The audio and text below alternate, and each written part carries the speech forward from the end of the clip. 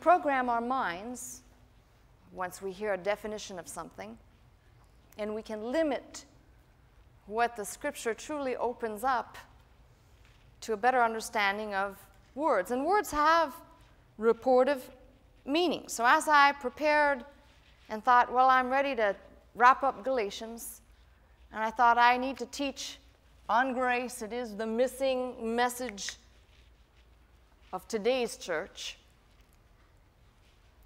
I thought two things.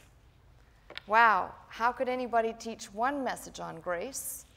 Because there's so many dimensions of grace to speak of.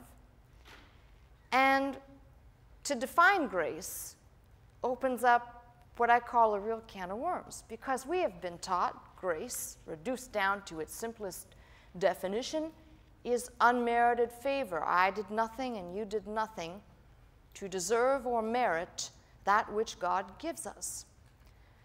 But it began to really register with me that that may be too simple, not too simple, but too, well, there's just much more to grace. And Peter was right when he said manifold grace, which means many-colored grace, like a rainbow. That grace is not limited to, as some have reduced this concept down to, a mere attribute of God or some dimension of God in a single tunnel vision realm. In fact, I made a list in a short version somewhere. Oh, right here, it's right in front of me. I made a list of, just in English, how we have used the word grace. Up until the Act of Union in 1707, kings or queens were addressed as your grace. Subjects would come into the presence, when summoned, of the king or queen, and they would be addressed, the king or queen would be addressed as your grace, which has now subsequently been over time replaced by other things. Now it's your majesty, but it has metamorphosed. It was your grace. You've heard the expression, thank you for gracing us with your presence, yes? Which, colloquial as it is, but the sense of blessing or bestowing. Grace, as in someone who is graceful, movement or beauty. There's even grace in legal terminology, which would be attached to a grace period, where you are not having to make payments under a contract without penalty. There are other coverings of grace. In fact, in looking up all the grace examples, there were two things that I thought were kind of funny. One was a pretty famous musician entitled his album, he's a secular musician, entitled his album Grace. It's funny seeing the nature of the artist. And obviously we say grace before meals, but this one was kind of interesting. There's a photograph that was done in 1918 by Eric Enstrom, depicting an elderly man sitting at a simple table, hands clasped before a simple meal, which suggests that he was about to say grace. But in 2002, an act of the Minnesota State Legislature established this as the state photograph. Grace as the state photograph. So I thought that was kind of an interesting sidebar. But I began to look at grace, how we use it in our street term, how we misunderstand it, how I feel the church at large, by and large, is not doing its part to preach grace, which, if I may, just give you an example of why grace is so important. Don't turn there, because I'm going to move through the Bible in 2 minutes. But if I were to show you how much, just as an integral part of the Scriptures, Romans opens with, by whom we have received grace and apostleship, and grace to you and peace. That's the opening of Romans. And of course, the close of Romans. There in between are sandwiched many examples of grace, but the closing words of this letter, grace, the grace of our Lord Jesus Christ be with you all. Amen. And 1 Corinthians opens with, grace be unto you and peace from God our Father. And 1 Corinthians closes with the same thing. In fact, you can go through the rest of the New Testament and find the opening and closing of the books 1 Corinthians 16 and 23, the grace of our Lord Jesus Christ be with you. 2 Corinthians opens with grace and closes with grace. I think you'll take my word for it. Galatians and Ephesians, and it just goes straight through. In fact, the last word of the New Testament in the book of Revelation, grace to you.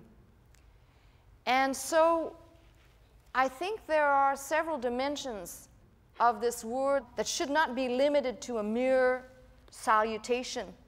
If grace was so important to the New Testament church, the first question one might ask is then why did Jesus, out of his own mouth, not use the word more? Be a good question, right? Because naturally we say whatever Jesus declared, therefore that makes good New Testament solid doctrine. But he didn't need to speak it, he embodied it. That's the beauty of why Jesus is Jesus and we're not Jesus. And too many people that say, well, you ought to be more like Christ. Well, I can't be because he is God and I'm not. Want me to say that again? Never mind. Jesus embodied it when he healed the sick. That's grace. The grace, it is God's nature to heal. We say, when we read the scriptures, it says, I'm the Lord that healeth thee. Except it's also God's graceful nature and a dimension of God. And when you can just find so many dimensions, but specifically when it comes to salvation, how Jesus went to the tax collector's home. And truly this day salvation has come unto your house. And it was a graceful act. It was an act of grace. Because that's where God meets us. He meets us right where we are. And anyone who preaches, I'm going to recap a little bit of Galatians, anyone who preaches or teaches you that you must be changed to come into the church, that you must change your clothes or the way you look, God is the great changer. He's the one with the power. He stirs the insides and places that deposit of his nature that does the changing. And I can't say that enough. It's God's grace. Now, too many times I'll hear people who preach grace when they do, and they add a but to it. Grace, but you gotta do something. Well, if it's grace, as the Apostle Paul says, if it's grace, then it's all of grace. And if it's works, then it's all of works. But don't try and combine the two because the twain shall never meet.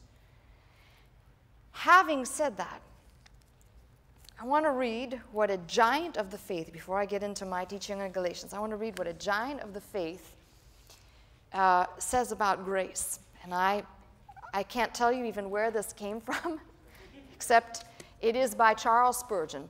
So you can look it up if you want to look it up somewhere. This is Charles Spurgeon on himself. He says, How Spurgeon Learned of Grace by Charles Spurgeon.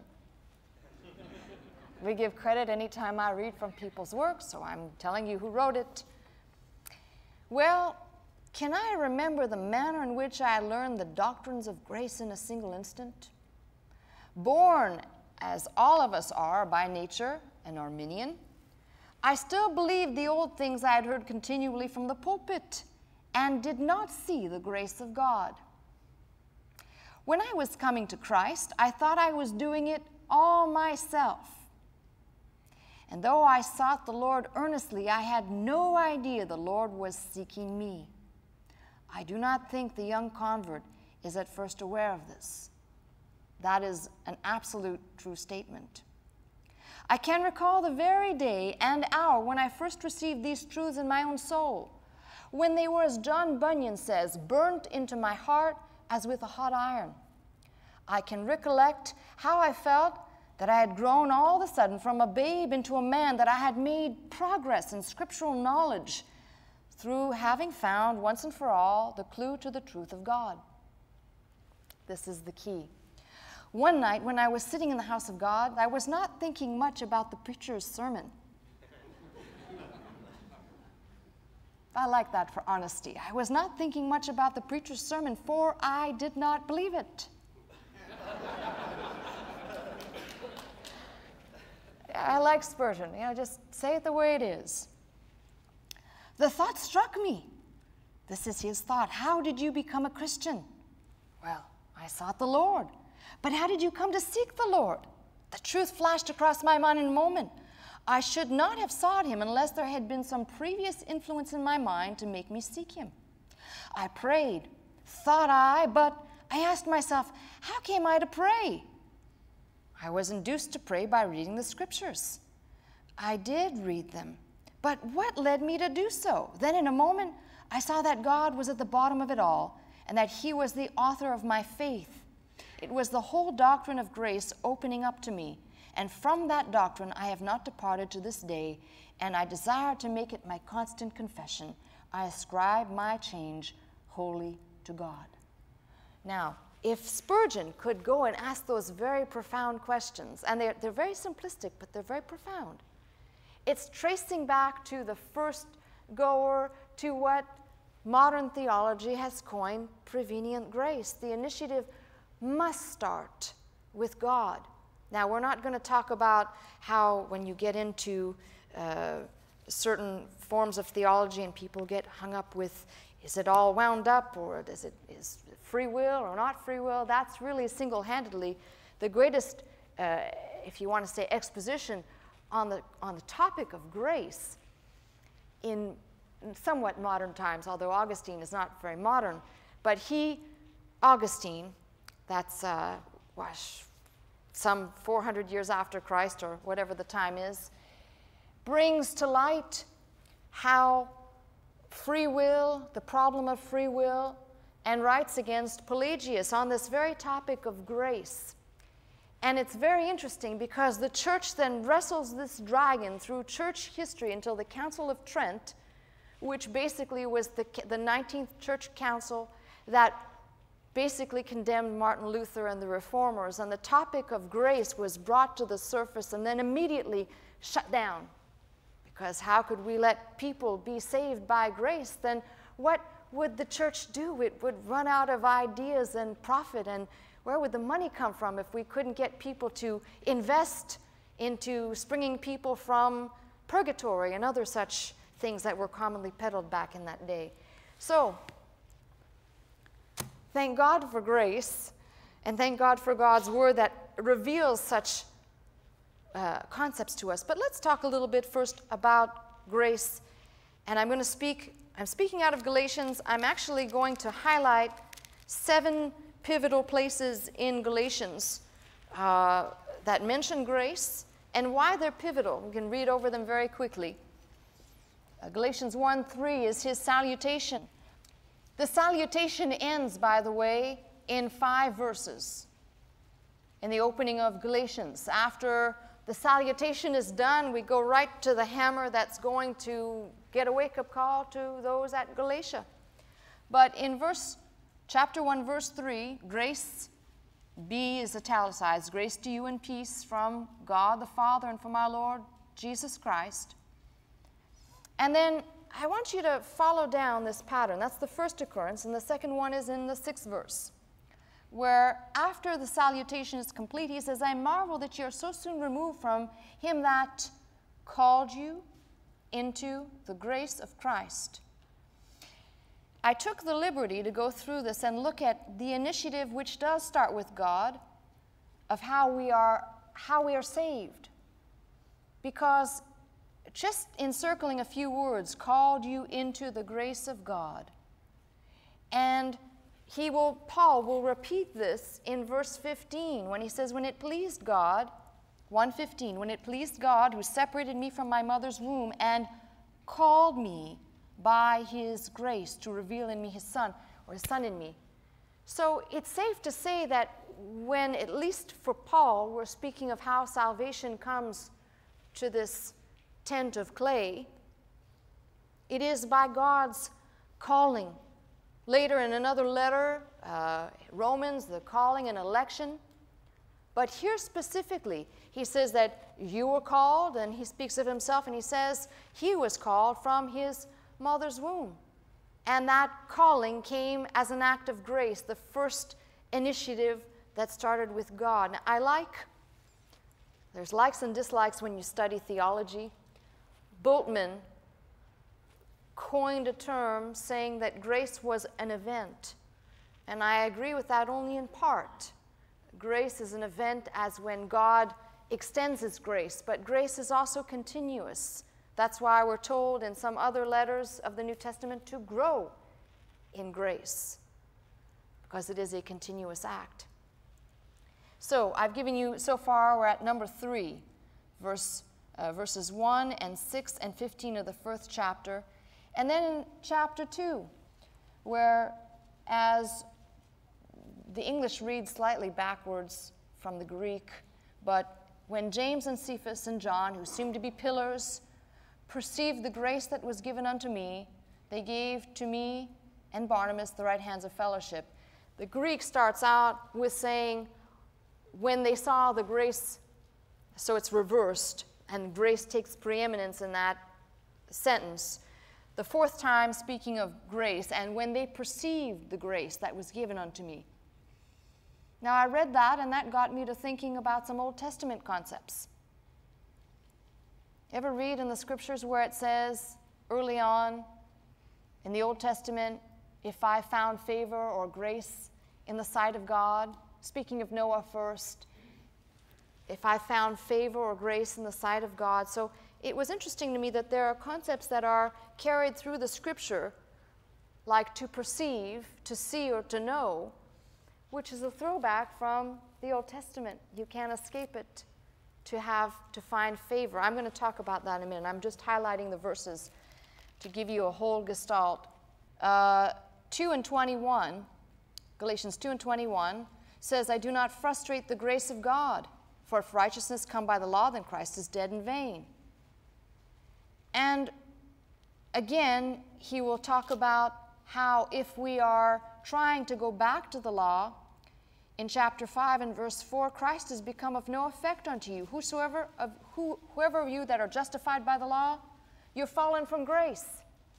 So basically, we're called by grace, according to Paul, and we are recipients of his grace. And anyone who is looking to go back to that old way that was nailed to the cross, fallen from grace, you can make a whole gospel of grace through the book of Galatians, and it's quite staggering because the last word ends with brethren. 6:18, the grace of our Lord Jesus Christ be with your spirit. Amen. 7 times. And what is remarkable to me is I began to analyze the examples, and I thought, this is an integral part of our faith. And ideas about what grace is or isn't develop from an erroneous reading or misinterpretation of the scriptures. Now let me give you a perfect case in point. We've just looked at 7 examples of grace within the book of Galatians. And we could say each use of the word could represent unmerited favor, but let me explain why that cannot be a universal definition. Because in one of the Gospels, it is Luke's Gospel, in Luke, where it speaks of Jesus. In Luke's Gospel, in the 2nd chapter and 52nd verse, it says, Jesus increased in wisdom and stature and in favor with God and man. So, by the way, favor there is grace. It's charis. I should write these words. So, the Greek word charis or charin, here, charis. And the reason why I said it's impossible to limit it to one strict definition is we would therefore be saying that the last possible thought of interpretation is that Jesus did not deserve this favor, when in fact God sent his only begotten Son. It would contradict itself. Do you understand what I'm saying? It cannot be limited to just strictly unmerited favor in that respect. But I put down some different concepts so we can understand that grace, as Peter says, manifold grace, and it is.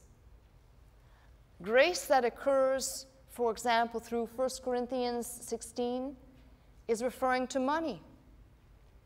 When the scripture says, King James says, your liberality. And some people are more liberal than others.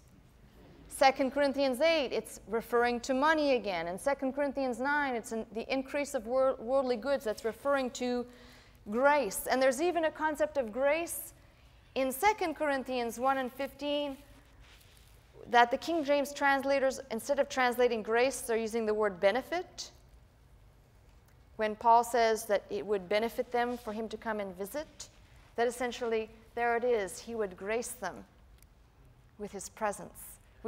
We're reticent to say some of those things. Grace also has present and future connotations attached to it. In 1 Peter, it speaks of future heavenly blessings that Christians are to receive. And later on in that same book, it speaks of the gift of present life. And all those are being referred to as graces. Now, in the Old Testament, what we are speaking of today, the modern Greek charis, in the Old Testament, you start off with a concept called, I'll write it English here, chen. That's how it sounds. Chen. How you doing?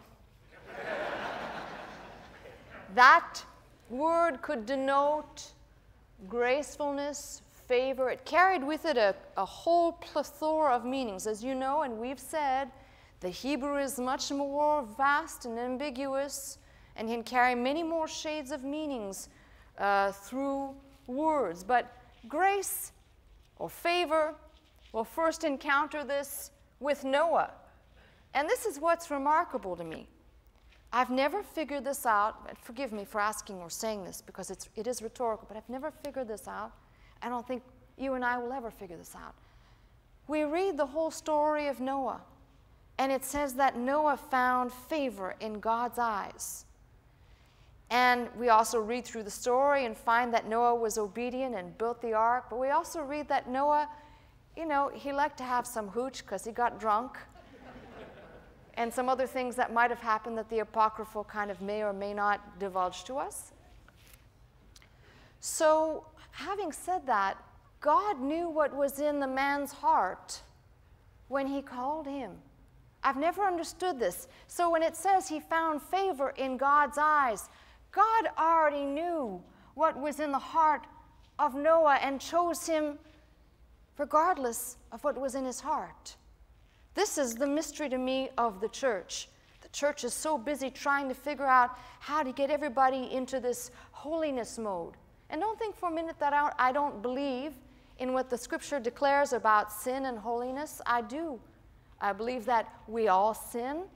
We are all sinners. And I believe holiness simply represents a commitment to something, such as a body like mine, or a being, or a book that we say is committed wholly to God.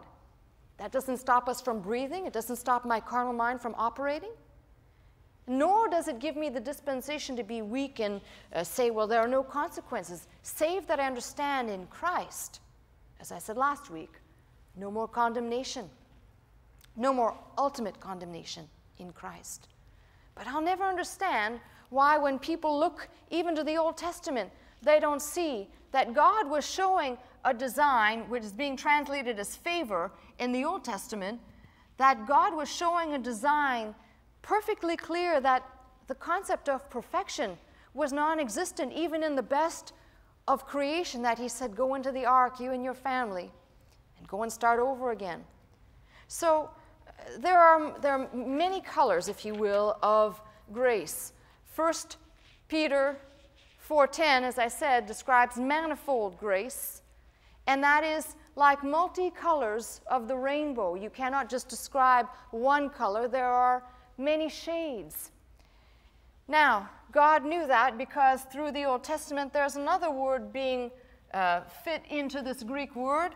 From chen, which is the one word, we have another word which is chesed,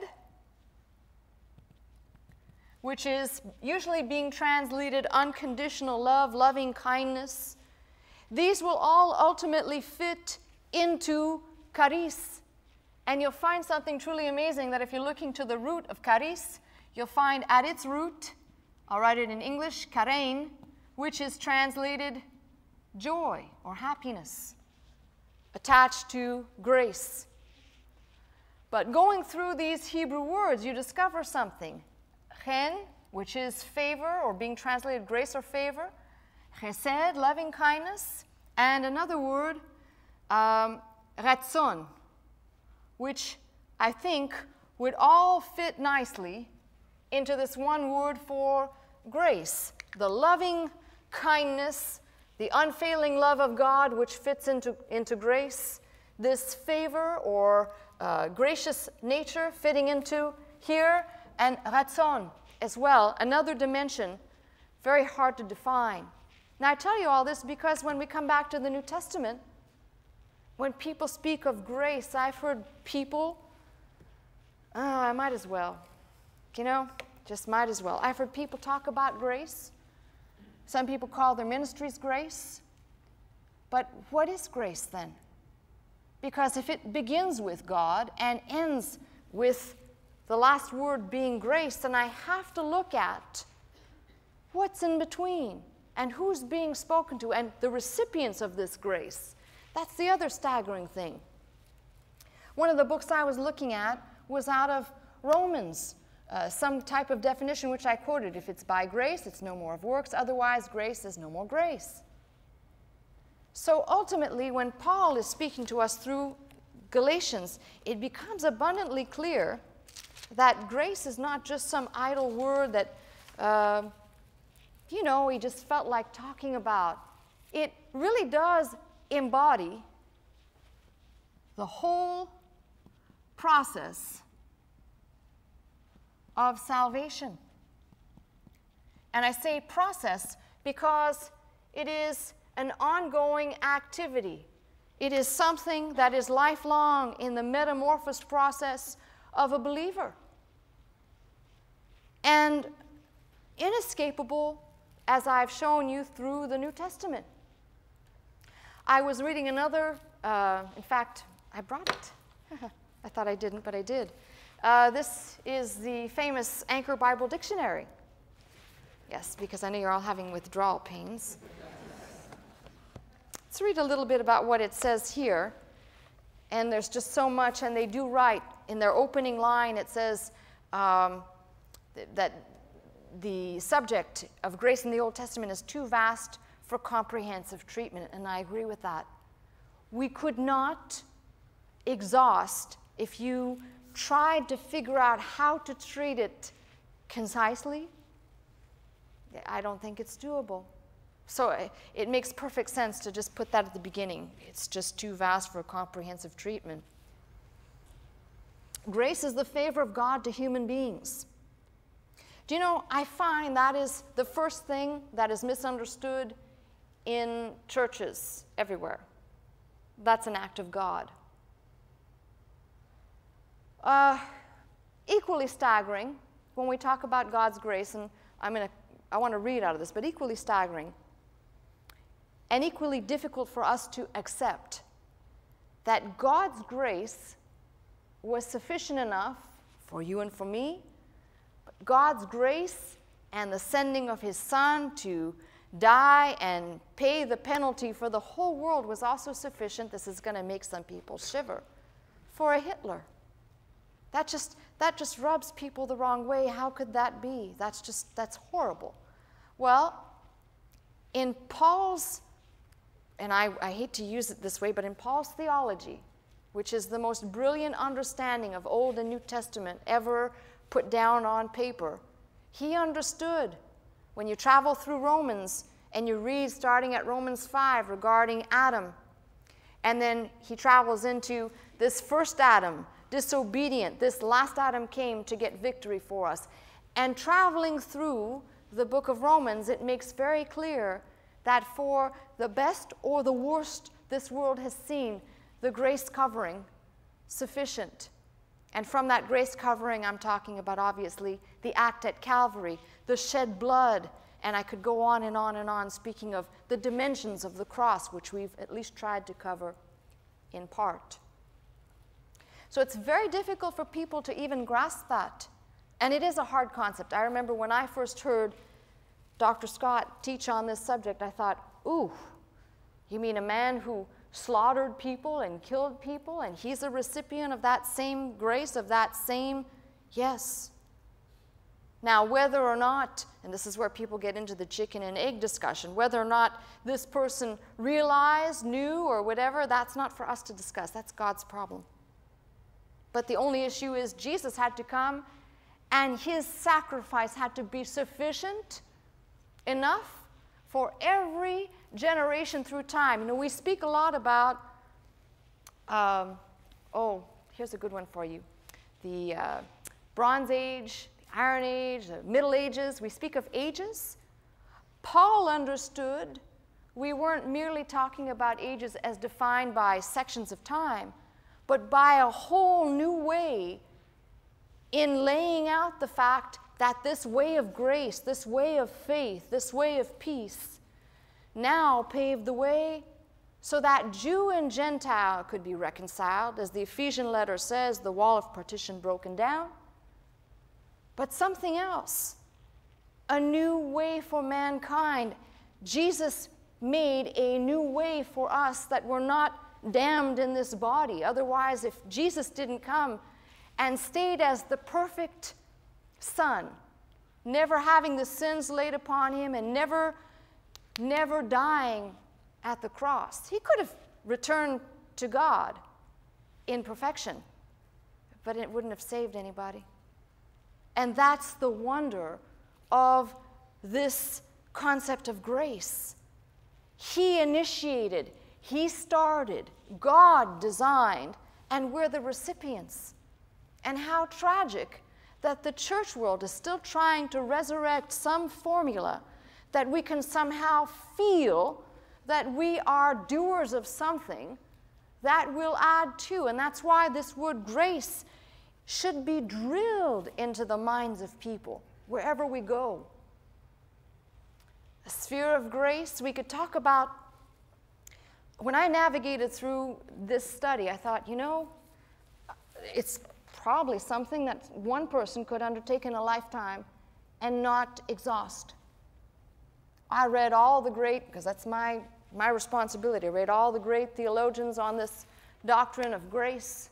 And man, you should just, if time permitted and you wanted to go to sleep, but the volumes of writing on this subject, and single-handedly, the one area where I feel every single theologian will bridge together a single concept is that the initiator is God, which then goes back to, are we worshiping the creature or the creator? Are we trusting the creator, or do we put our trust more in the creatures around us?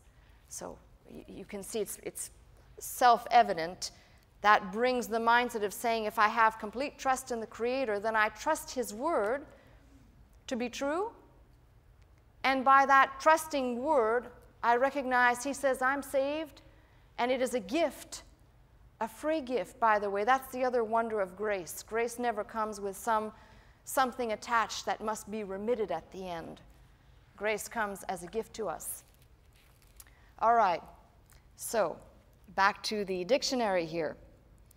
And they separate this into two articles, but the first term that should be considered is the root chen, which I wrote for you in the Hebrew. This word, by itself, in its single base use, occurs over 200 times in the Old Testament, just as its base use. 200 times, chen and chanan. Derivatives of the root include the verb chanan, to be gracious, to act graciously, nouns, and they list the nouns, the verbs 78 times, and so forth. Here's what's interesting, because I thought the same mindset that awoke in me is in this dictionary, and I picked this up only this morning, coming into my office.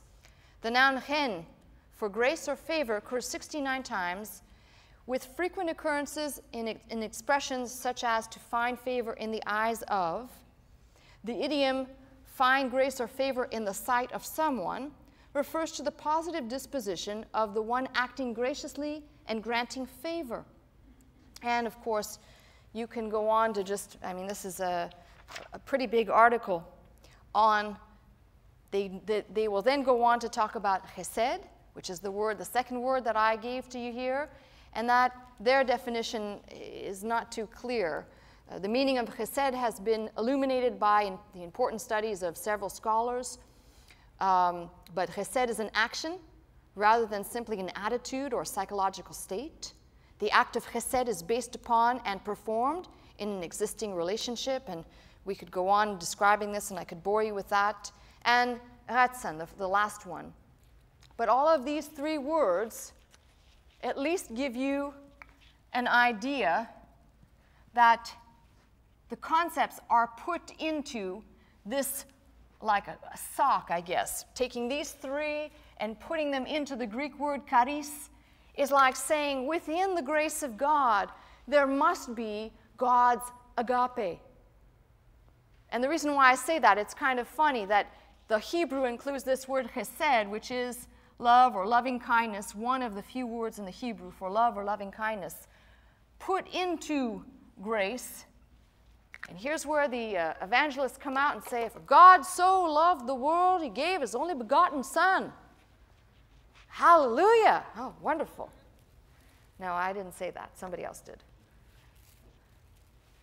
And don't see that that act of love had to have two conditions attached to it. One, that God had the ultimate power to raise up his Son from the dead, and that it was undeserved. There was no merit in man to deserve God sending his Son.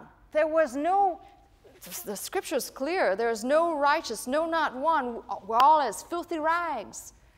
So the difficulty that I had in picking through this was I recognized in Paul's writing, he uses grace as a beginning and as an end. He uses grace not just as a salutation and a benediction, but he also uses grace and the words, the charis words, to describe how men and women are called, as in the Ephesian letter, called out ones by grace. That gripped me, and I went back, in fact, to reread Spurgeon's How He Came to the Faith, how he came to understand grace. That ultimately, behind everything, there had to be an initiative that started with God, and I had the free will, just like you did, to not respond. Another missing message of the church, if we just stop telling people we can save the world, which is the other heresy. How many of you heard that? That people believe that they can save the whole world. They're going to save the planet. Everybody's going to get saved. There's only one problem with that. I do have a problem with that. Having read the whole book, and even coming to the end of the book, we know perfectly well if the church is removed, as Revelation has been interpreted, if the church is removed and the remnant that is left, not every single person will be saved. And that's designed clearly to say that God's grace bought the whole world, but by God's own word and his writer, there's going to be people being picked off, bodies being picked up off the street and being burned somewhere. Sorry, it's what the scripture says. And please don't go and say, well, we better go evangelize those people right now. That's like telling a kid to eat their peas and carrots. Never mind. My point is, we have this calling from God. I started at describing when he's giving his salutation and goes into this. Let's go back to 1:6 for a minute, when he says, I marvel that ye are so soon removed from him that called you into the grace of Christ. You were called, and I called into the grace of Christ. And if we're not surely certain about this, he says God called him by grace as well. Now, we've talked much over the years about prevenient grace and about the call of God, but this is why, if we're truly rightly dividing the scriptures, scales have to fall from the eyes of people to recognize, I cannot save you, I cannot deliver you, I cannot do it for you. It's God's initiative. He starts with before the worlds were formed. And please don't say, well, are you going to tell me you're a predestinarian, or do you believe in election that's just all wound up? Don't ask me. I haven't even solved the mysteries of today, let alone that one, which to me is like the Rubik's Cube of Scripture. Too many people spend too much time just twisting around. Just twist on it. But my point is that too much time is spent on debating these topics rather than looking at and understanding how God calls us into the grace of Christ. We are called into the grace. Paul says, speaking, that he was called into the grace. And I cannot emphasize this enough, because once this is chiseled away and made clear, I can then say, better understanding will come specifically to those people who are young in the faith, that grace should be understood as ultimately the gift of God, ultimately as that which is poured out onto me, both in the dimension of my calling, which is the awakening of when I was dead in trespasses and sins, and as I walk, because as I remain in faith, I remain in a sphere of grace. Now, having said all of that, as I was combing through Paul's words, Paul's writings, I thought to myself, what an interesting thing. When he tells people, specifically at Galatia, not only were you called into the grace of Christ, but if you're looking for some other way to walk with God and you go back to the law, he says you're fallen from grace. So not only are you called, and he uses the word kaliso, called, if you are taking what he's saying exactly the way it appears, but to those who seek to do their own way, salvation, Jesus Christ, plus, as I described the other week, and have all these add-ons, he says, you are fallen from grace. And I like, it's just interesting notes here, simple but interesting notes. He doesn't say you're fallen from faith, because early on he says, after that faith is come. One of these verses, he says, after that faith is come, then you're no longer under the law. So he doesn't say you're fallen from faith. He says you're fallen from grace. And think about it. If God calls us and chooses us by his grace, then the minute we are seeking to reach for another means or mode of salvation, we have disconnected the sphere that brought us and called us into that glorious place to begin with. Now, closing the book, when he comes to the last verse of the book, there was no verse, it was just a letter that he had penned, and he says, brethren, the grace of our Lord Jesus Christ be with your spirit. And I thought, strangely enough, the book opens with and closes with grace. Keep in mind, he is writing to a church that has been overtaken or has been contaminated by people coming in and preaching something other than Jesus Christ. We talked last week about circumcision and why the mentioning and the last words should be that of the grace of our Lord Jesus Christ. Because the calling, the same way that we were found, is the same way that we will end if we remain the house of faith. Can't be said enough. The most basic message of the church, that grace of our Lord Jesus Christ be with your spirit. He doesn't say that you might stay in the sphere of grace, but be with your spirit. Now, pretty simple, basic, but here's the interesting thing. In just looking at Galatia, if I just had that single letter and it stood alone, I could navigate through the calling of God and how God chooses his mouthpieces as he chose Paul and chose the church, those that were called to receive, how understanding if we are seeking to provide another way, that we're frustrating the grace of God, we are irritating or agitating God's plan, that looking if we are indeed calling ourselves Christians, those who are following Christ, and are outside of that realm, then he says you're fallen from grace, and closes the letter with, grace be with your spirit. Amen. Just as an individual slice of the New Testament, I have to conclude that grace is not only an integral part of the Christian life, but of every single letter that Paul wrote, which consisted of the preaching and telling of the good news of Jesus Christ, and that the recipients would walk in that sphere, that grace, that unmerited gift that God gave. I don't deserve anything. What did I do, or what did you do to deserve that Christ should go to the cross and die? But he did it. So, all of this wondrous journey through Galatians brought me to look at all of Paul's writing, everything that he wrote about grace. And strangely enough, it's everywhere. Now, as I said, my opening remarks were that some would say, well, but Jesus didn't speak much about grace, but no, he was the living grace. He was the action of grace and the display of grace. And it took Paul to herald up the banner of showing us and telling us what this grace can and does do in our lives. And with the understanding, at least by Peter's word, manifold, I'm looking at a rainbow of different colors that are my banner around me of God's grace. Something really it just struck me. I thought, what a simple message, and yet I don't hear people preaching on grace. I went to a pretty popular minister's website because this person tends to be what I'd call the voice of probably fundamentalism or legalism today. Just, I want to see, is there any grace being preached there? Well, you know the answer, don't you?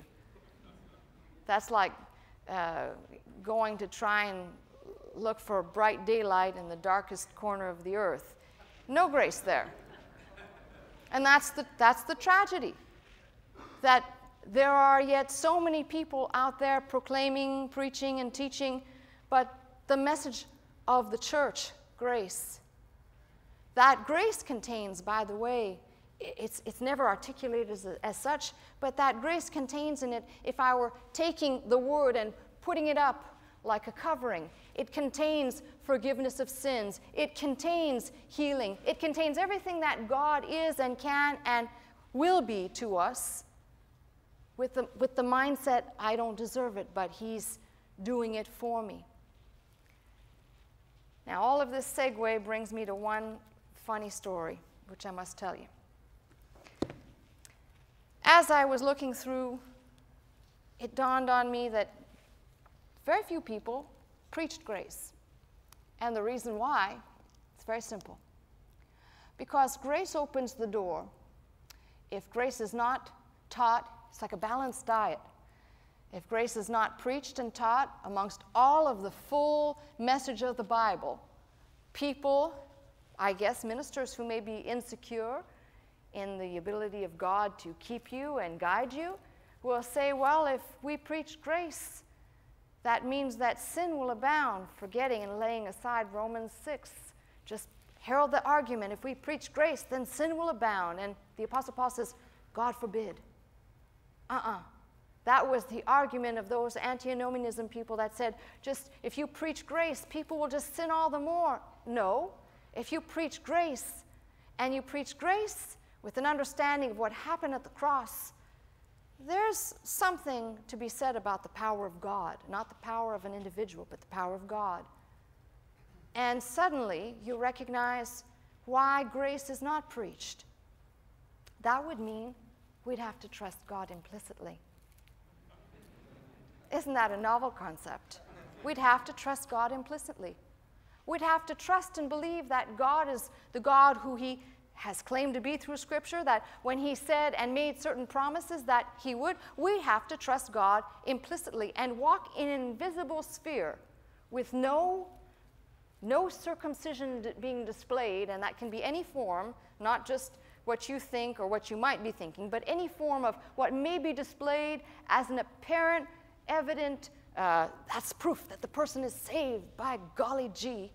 If they walk a certain way and talk a certain way, they've got to be saved. So, I only found one person who delivered a message of grace that at least fit into my framework. And the interesting thing is that Dr. Scott's first message here, VF1, was the last words from Paul, Peter, and John. That was in, I think the date is on here, November 9th, 1975.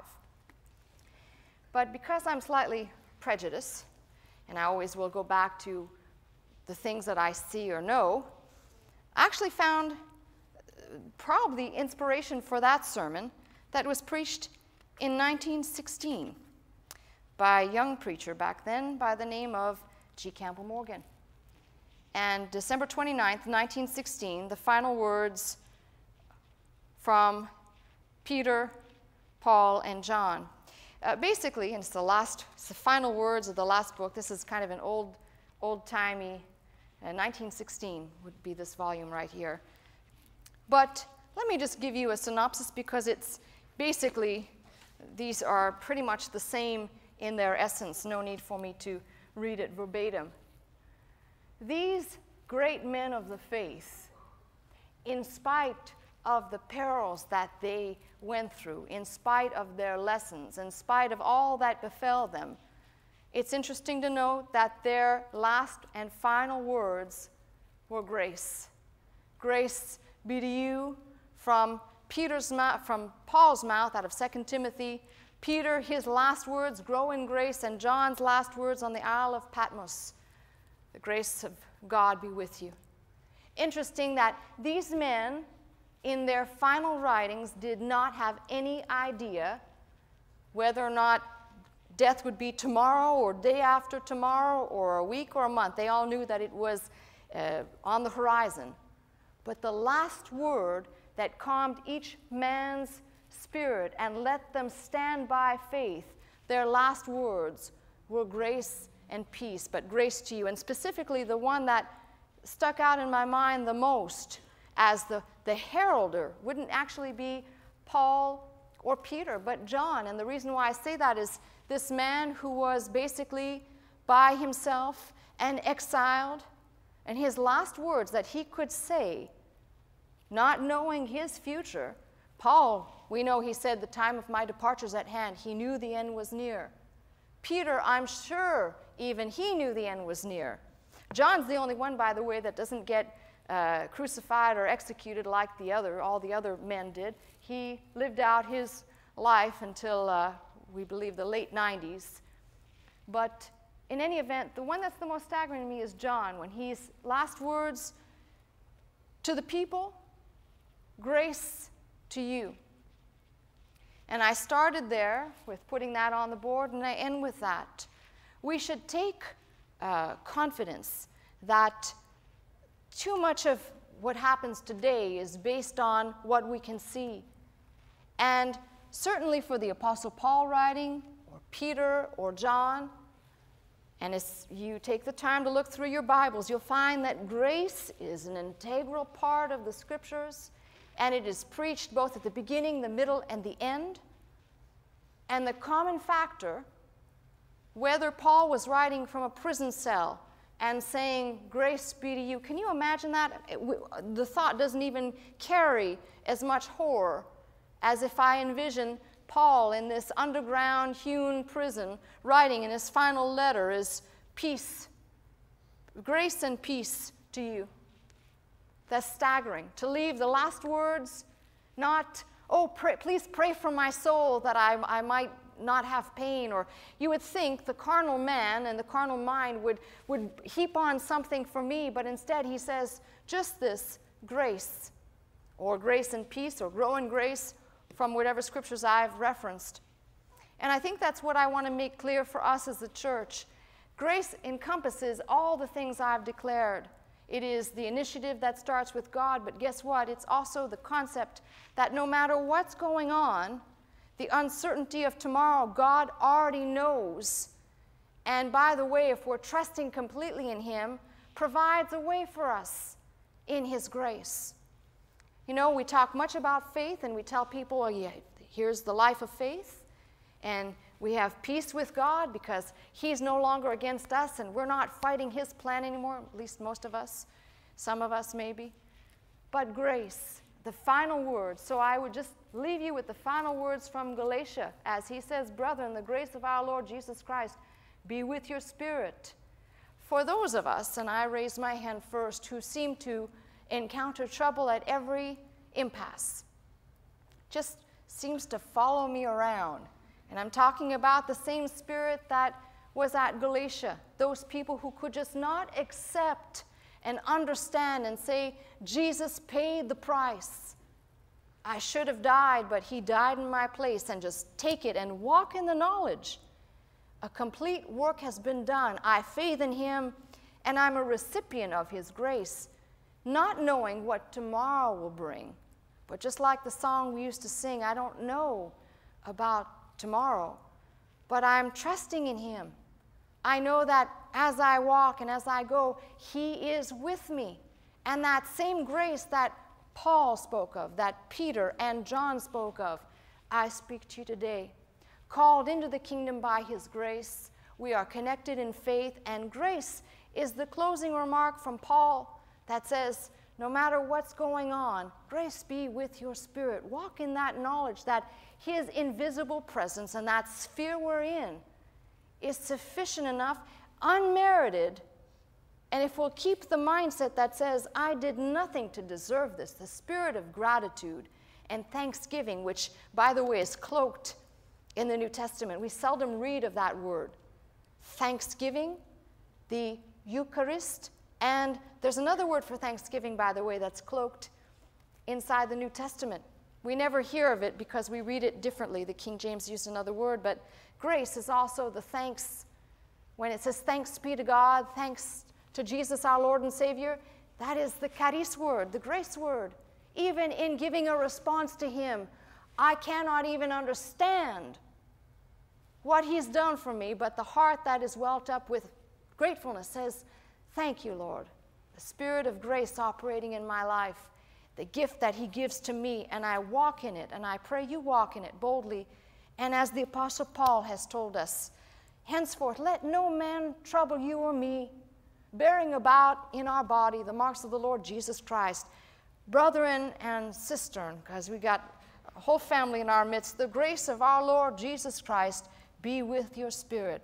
And put a big period at the end of that and say, if that's Paul's message and it was sufficient for the church of Galatia, it is sufficient for this church today.